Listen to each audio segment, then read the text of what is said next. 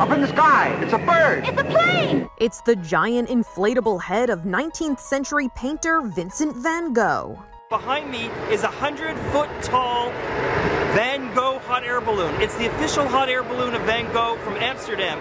The big head is being used to drum up publicity for the traveling Immersive Van Gogh Exhibit, now in Toronto.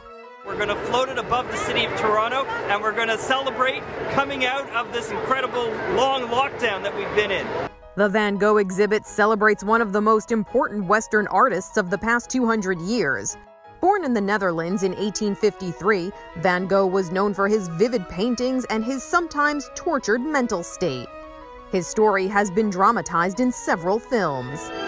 Few people know the real story of this intense, strong-willed man. Van Gogh killed himself in 1890 at the age of 37. His reputation has only grown in the century and a half since his death.